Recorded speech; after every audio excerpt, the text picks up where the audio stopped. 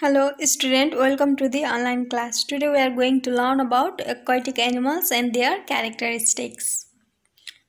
Introduction. Animals like fish, dolphin, shark, starfish, crab, turtle, octopus, frog, etc. live in water. These are aquatic animals. The animals which live in water are called aquatic animals. Their body is adapted for living in water. Aquatic animals have special features in their bodies which are suitable for aquatic mode of life. अब त्यस्तो animals जुन वाटरमा बस्छ तिनीलाई के भनिन्छ भन्दा aquatic animal भनिन्छ. एक्जाम्पलमा के छ dolphin, shark, starfish, crab, turtle, octopus etcetera हैन यिनीहरु aquatic animals हो. अनि तिनीहरुको बडी कसरी एडप्ट हुन्छ वाटरमा बस्नको लागि त्यही अनुसारले एडप्ट भएको हुन्छ हैन. अनि तिनीहरुको फिचर्सहरु हैन तिनीहरुसँग एकदम स्पेशल फिचर्सहरु हुन्छ तिनीहरुको बडीमा जसले गर्दा तिनीहरुले एक्वाटिक मोड अफ लाइफ राम्रोसँग बिताउन सक्छन् हैन. अनि अब तिनीहरुको characteristics. Most of the aquatic animals breathe through gills. धेरै जसो एक्वाटिक एनिमल्सले चाहिँ गिल्सबाट सास फेर्छन्. Animals like fish, crab, brown and shark etc. breathe through gills. They breathe in oxygen which is dissolved in water. In fishes, the water which goes into their mouth passes through the gills. When water passes through the gills, fishes take in oxygen. अब धेरै जसो aquatic एनिमल्सहरुले चाहिँ गिल्सबाट सास फेर्छन् हैन. अनि तिनीहरुले चाहिँ त्यो वाटरमा dissolve भएको अक्सिजनलाई लिन्छन्. जति बेला तिनीहरुको मुखबाट हैन वाटर पास गरेको हुन्छ अनि गिल्सबाट वाटर पास गरेको हुन्छ अनि त्यति बेला के हुन्छ भन्दा त्यो गिल्सले त्यो वाटरमा भएको अक्सिजनलाई लिन्छ हैन. त्यही अक्सिजनबाट तिनीहरुले सास फेर्छन्. अनि गिल्स भनेको के हो भन्दा the opening on the side of fish head that it breathe through. अनि फिश को यतापट्टि गिल्स हुन्छ नि हैन हो त्यही भनेको. अनि some aquatic animals like dolphin, turtle, whale, crocodile, water snakes etc. do not have gills for breathing. These animals breathe through lungs, so they come up to the water surface for breathing. र कुनै aquatic animals को चाहिँ gills हुँदैन. तिनीहरुले चाहिँ lungs बाट सास फेर्छन्.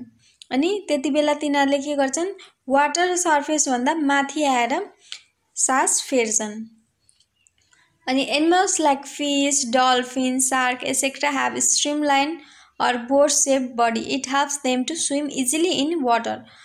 भनेको कुनै एनिमल्सहरु जस्तो फिशहरु, डल्फिनहरु हुन्छ नि तिनीहरुको बडी के भन्छ स्ट्रीमलाइन हुन्छ यस्तो वाला हुन्छ हैन जसले गर्दा अथवा बोटको शेपको हुन्छ हैन जसले गर्दा तिनीहरुलाई स्विम गर्नमा मद्दत पुर्याउँछ. Fishes have fins which help them to swim in water. तिनीहरुको fins हुन्छ जसले तिनीहरुलाई वाटरमा स्विम गर्न मद्दत पुर्याउँछ. Their body is covered with smooth and slippery scales to reduce resistance while swimming. Similarly, the scales of fish do not allow water to enter into the body. अनि तिनीहरुको body चाहिँ अब माछालाई त छुने कति स्मूथ र स्लिपरी हुन्छ तिनीहरुको body हैन जसले गर्दा त्यसले रेसिस्टेन्स घटाउनमा मद्दत पुर्याउँछ स्विम गर्दा. अनि तिनीहरुको स्केलले चाहिँ तिनीहरुको बडी भित्र वाटरलाई जान नदिनमा मद्दत पुर्याउँछ. एनिमल्स लाइक फ्रग, टोड, salamander etc.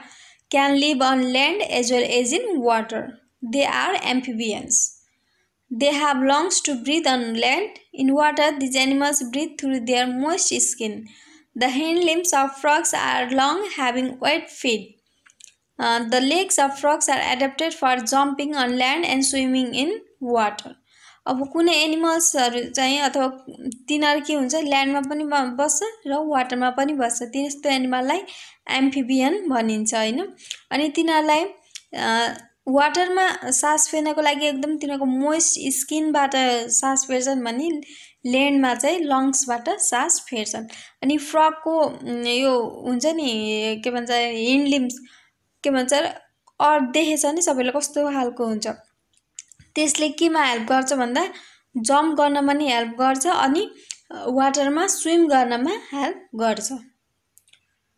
Birds like dogs, herons, cranes, flamingos, and kingfishers live in water near the river or ponds. Dogs have webbed feet adapted for swimming.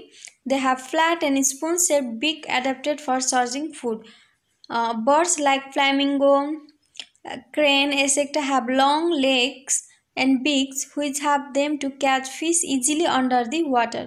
Similarly, kingfisher has a long beak adapted for catching fish.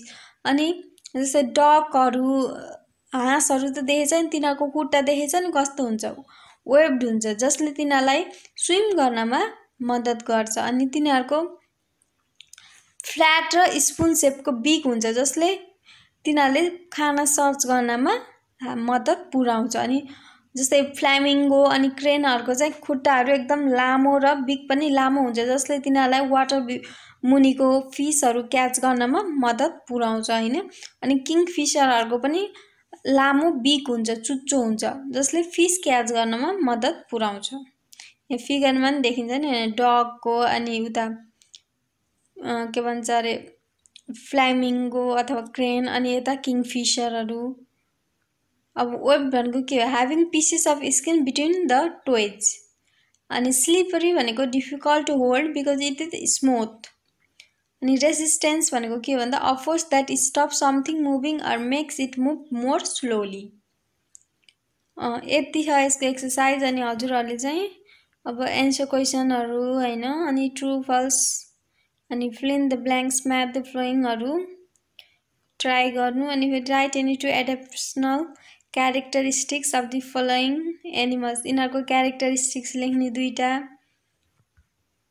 अनि name the locomotory and breathing organs of the given animals. यिनीहरूको locomotory अनि breathing organs के हो त्यो लेख्ने। Difference between fees and frog on the basis of there एडेप्सनल characteristics.